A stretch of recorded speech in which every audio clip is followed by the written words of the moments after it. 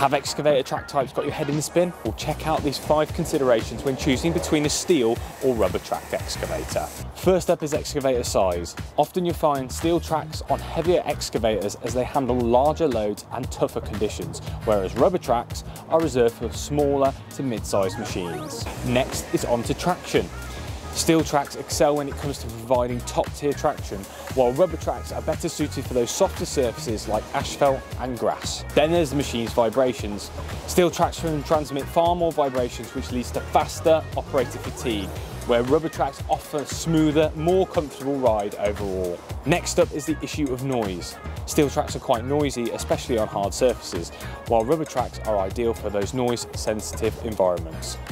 But finally, the biggest factor is surface damage. Steel tracks will damage paved surfaces, leading to costly, unwanted repairs, whereas rubber tracks are more gentle, minimising your impact. It's worth noting that rubber pads can be installed on large steel excavators if necessary, but you'll want to check in with your supplier within plenty of time to organise it.